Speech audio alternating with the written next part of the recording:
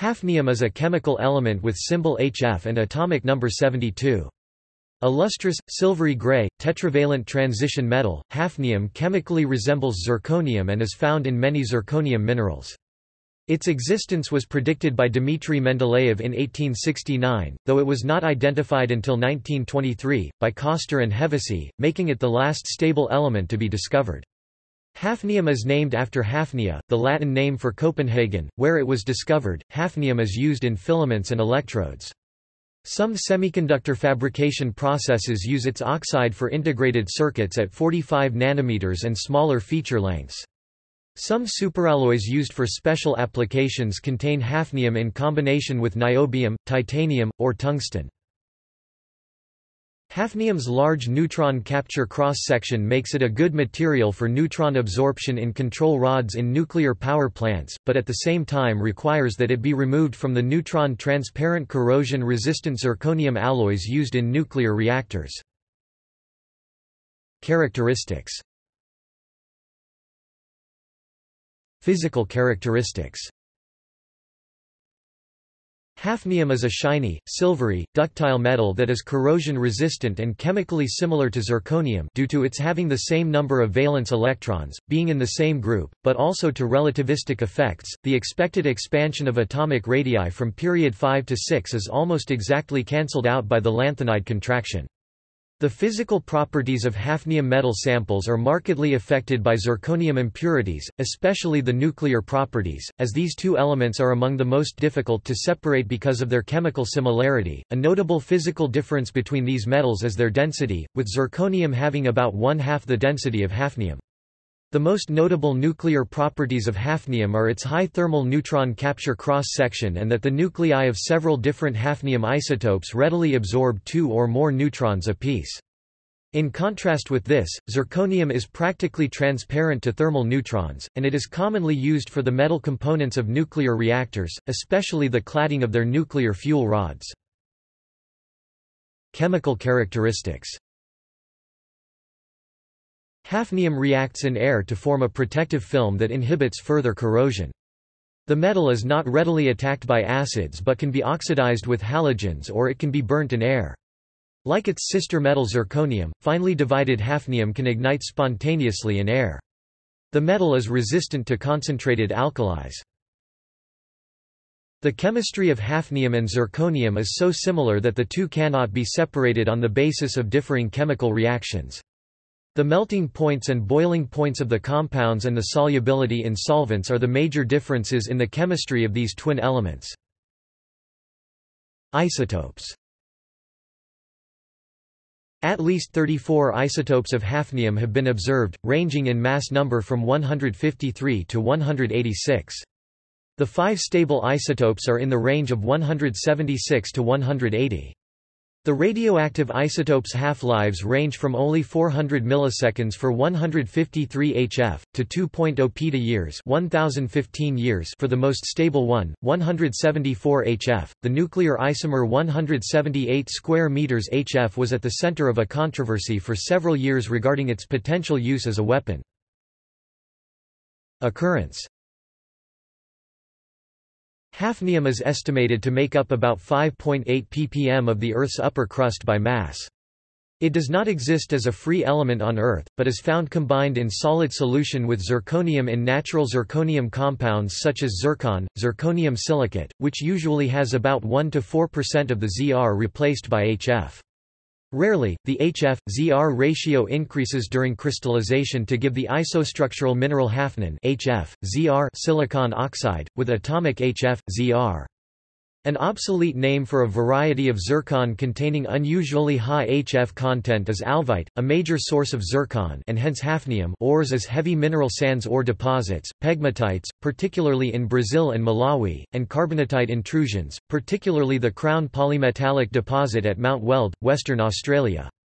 A potential source of hafnium is trachyte tuffs containing rare zircon hafnium silicates eudolite or armstrongite. At Dubbo in New South Wales, Australia, hafnium reserves have been infamously estimated to last under 10 years by one source if the world population increases and demand grows. In reality, since hafnium occurs with zirconium, hafnium can always be a byproduct of zirconium extraction to the extent that the low demand requires. Production. The heavy mineral sands ore deposits of the titanium ores ilmenite and rutile yield most of the mined zirconium, and therefore also most of the hafnium. Zirconium is a good nuclear fuel rod cladding metal, with the desirable properties of a very low neutron capture cross-section and good chemical stability at high temperatures. However, because of hafnium's neutron-absorbing properties, hafnium impurities in zirconium would cause it to be far less useful for nuclear reactor applications. Thus, a nearly complete separation of zirconium and hafnium is necessary for their use in nuclear power. The production of hafnium-free zirconium is the main source for hafnium. The chemical properties of hafnium and zirconium are nearly identical, which makes the two difficult to separate. The methods first used: fractional crystallization of ammonium fluoride salts or the fractional distillation of the chloride, have not proven suitable for an industrial-scale production. After zirconium was chosen as material for nuclear reactor programs in the 1940s, a separation method had to be developed. Liquid-liquid extraction processes with a wide variety of solvents were developed and are still used for the production of hafnium. About half of all hafnium metal manufactured is produced as a byproduct of zirconium refinement. The end product of the separation is hafnium IV chloride. The purified hafnium IV chloride is converted to the metal by reduction with magnesium or sodium, as in the Kroll process.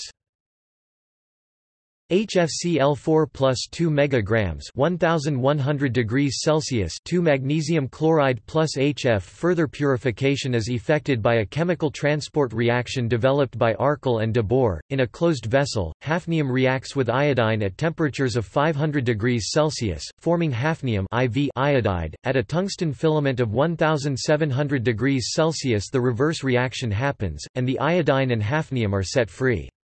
The hafnium forms a solid coating at the tungsten filament, and the iodine can react with additional hafnium, resulting in a steady turnover.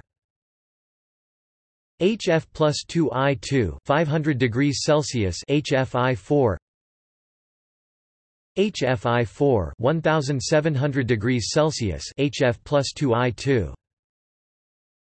Chemical compounds. Due to the lanthanide contraction, the ionic radii of hafnium IV 0.78 angstroms is almost the same as that of zirconium IV 0.79 angstroms. Consequently, compounds of hafnium IV and zirconium IV have very similar chemical and physical properties. Hafnium and zirconium tend to occur together in nature, and the similarity of their ionic radii makes their chemical separation rather difficult. Hafnium tends to form inorganic compounds in the oxidation state of +4.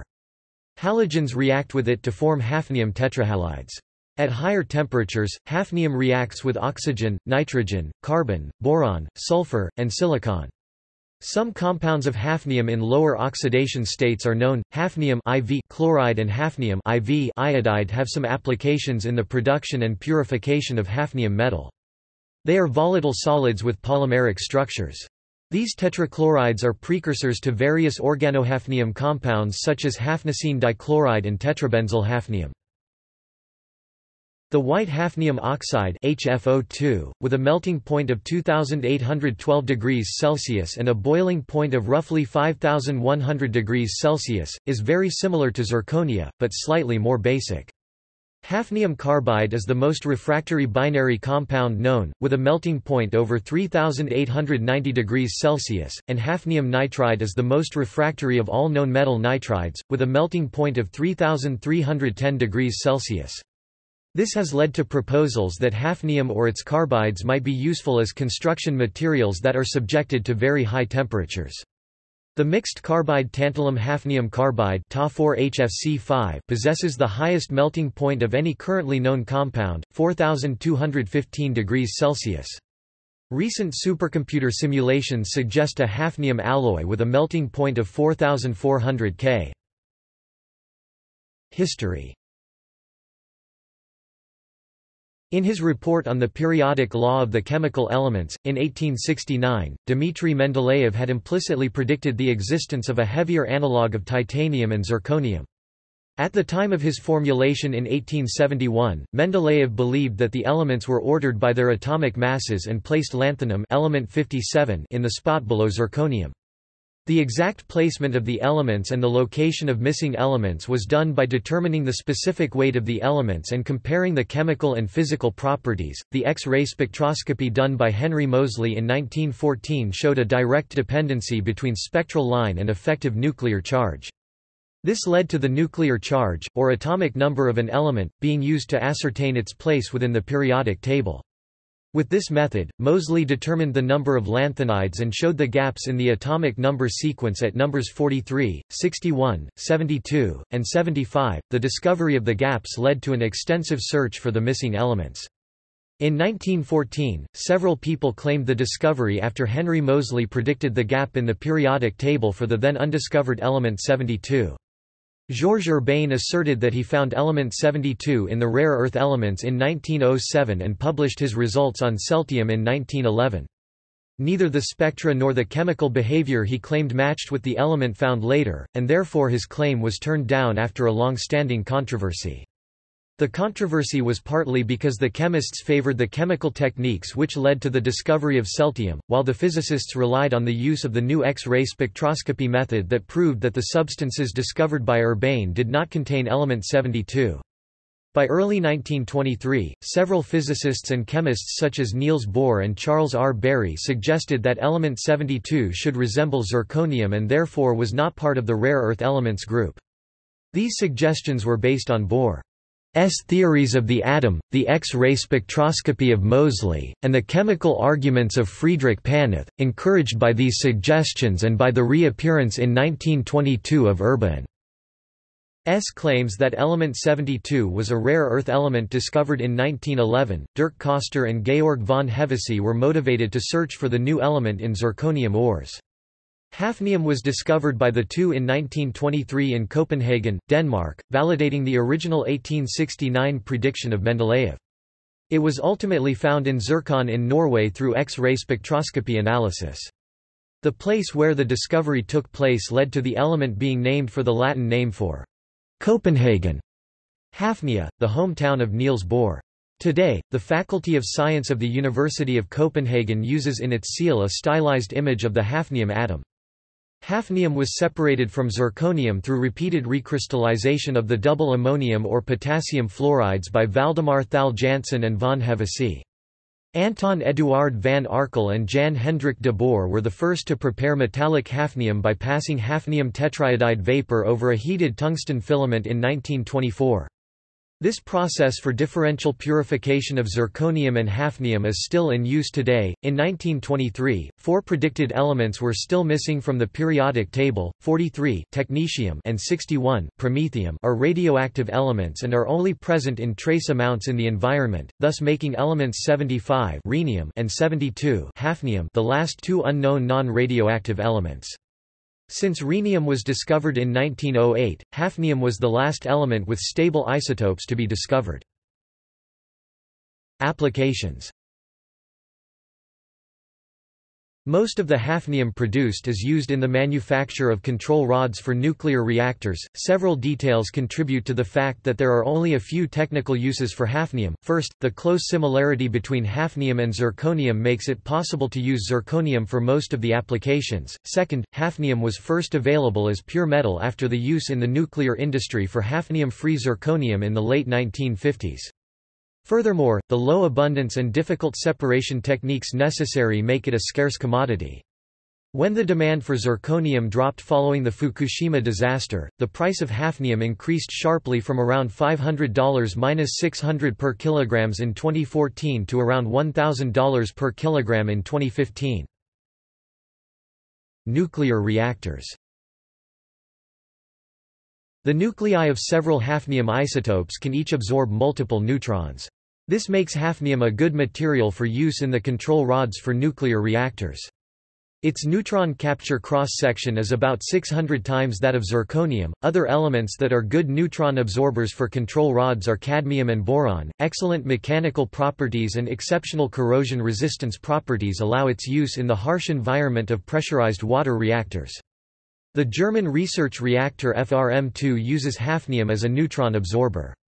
It is also common in military reactors, particularly in U.S. naval reactors, but seldom found in civilian ones. The first core of the Shippingport Atomic Power Station, a conversion of a naval reactor, being a notable exception.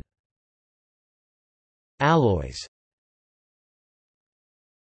Hafnium is used in alloys with iron, titanium, niobium, tantalum, and other metals. An alloy used for liquid rocket thruster nozzles, for example the main engine of the Apollo lunar modules, is C-103, which consists of 89% niobium, 10% hafnium and 1% titanium. Small additions of hafnium increase the adherence of protective oxide scales on nickel-based alloys. It improves thereby the corrosion resistance, especially under cyclic temperature conditions that tend to break oxide scales by inducing thermal stresses between the bulk material and the oxide layer. Microprocessors. Hafnium-based compounds are employed in gate insulators in the 45 nm generation of integrated circuits from Intel, IBM and others.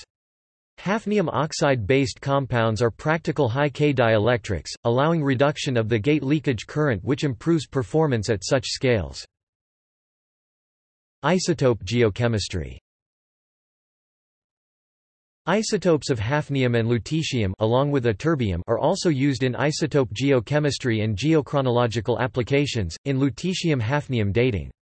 It is often used as a tracer of isotopic evolution of Earth's mantle through time.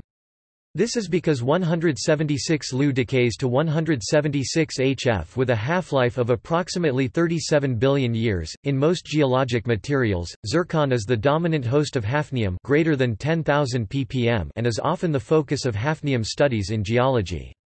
Hafnium is readily substituted into the zircon crystal lattice, and is therefore very resistant to hafnium mobility and contamination. Zircon also has an extremely low Lu-HF ratio, making any correction for initial lutetium minimal. Although the Lu-HF system can be used to calculate a model age, i.e. the time at which it was derived from a given isotopic reservoir such as the depleted mantle, these ages do not carry the same geologic significance as do other geochronological techniques, as the results often yield isotopic mixtures and thus provide an average age of the material from which it was derived. Garnet is another mineral that contains appreciable amounts of hafnium to act as a geochronometer. The high and variable Lu-HF ratios found in garnet make it useful for dating metamorphic events. Other uses. Due to its heat resistance and its affinity to oxygen and nitrogen, hafnium is a good scavenger for oxygen and nitrogen in gas-filled and incandescent lamps. Hafnium is also used as the electrode in plasma cutting because of its ability to shed electrons into air. The high energy content of 178 square meters HF was the concern of a DARPA-funded program in the U.S. This program determined that the possibility of using a nuclear isomer of hafnium, the above-mentioned 178 square meters HF, to construct high-yield weapons with X-ray triggering mechanisms and application of induced gamma emission was infeasible because of its expense. See hafnium controversy. Precautions. Care needs to be taken when machining hafnium because it is pyrophoric. Fine particles can spontaneously combust when exposed to air. Compounds that contain this metal are rarely encountered by most people. The pure metal is not considered toxic, but hafnium compounds should be handled as if they were toxic because the ionic forms of metals are normally at greatest risk for toxicity, and limited animal testing has been done for hafnium compounds. People can be exposed to hafnium in the workplace by breathing it in, swallowing it, skin contact, and eye contact. The Occupational Safety and Health Administration (OSHA) has set the legal limit, permissible exposure limit, for exposure to hafnium and hafnium compounds in the workplace as TWA 0.5 mg per cubic meter over an 8-hour workday. The National Institute for Occupational Safety and Health (NIOSH) has set the same recommended exposure limit (REL). At levels of 50 mg per cubic meter, hafnium is immediately dangerous to life and health. See also nuclear isomer-induced gamma emission. Zircon references. External links. Hafnium at Los Alamos National Laboratory's Periodic Table of the Elements. Hafnium at the Periodic Table of Videos, University of Nottingham. Hafnium Technical and Safety Data. NLM Hazardous Substances Databank. Hafnium, elemental Intel shifts from silicon to lift chip performance. Hafnium-based Intel 45 nm process technology. CDC, NIOSH Pocket Guide to Chemical Hazards.